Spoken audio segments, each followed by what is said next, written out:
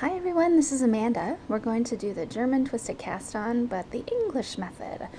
So it's a long tail cast on, so you need a tail about 3 times the length of your intended cast on edge width.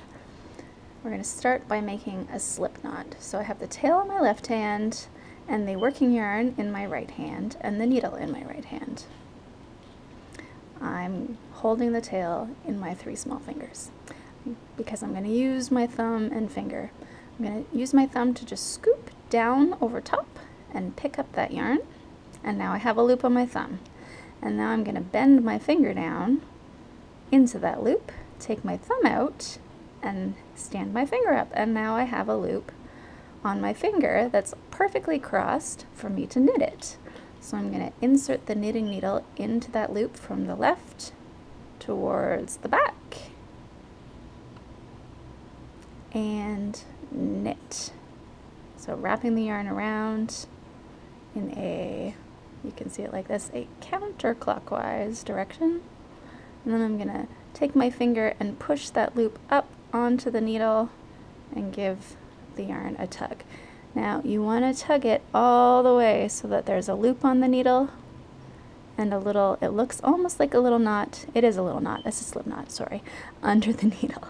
Okay, so I still have the tail in my hand, I have a slip knot on my right needle, and now we're going to start the cast on, which, luckily for us, is exactly the same as what we've just done to make the first slip knot. So with the tail in your left hand, scoop down with your thumb, bend your finger into that loop, take your thumb out, flick your finger up, and knit that loop. Push the finger loop over, and now give the yarn a tug until it looks like a nice loop on your needle. And again, so scoop, bend the finger, take the thumb out, finger flicks up, and now you can knit.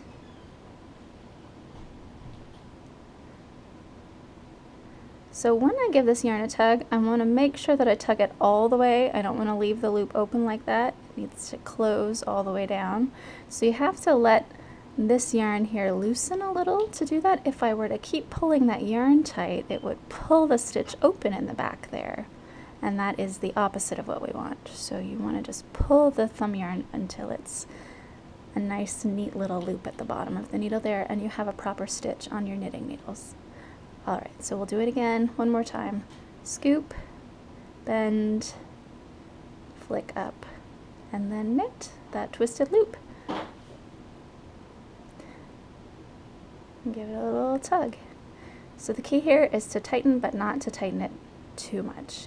You just want them to be comfortably snug under the needles, and you want to make sure that they are all lined up under the needle, not twisting and spiraling around, just all in one straight, neat little line. There you go. That is that method.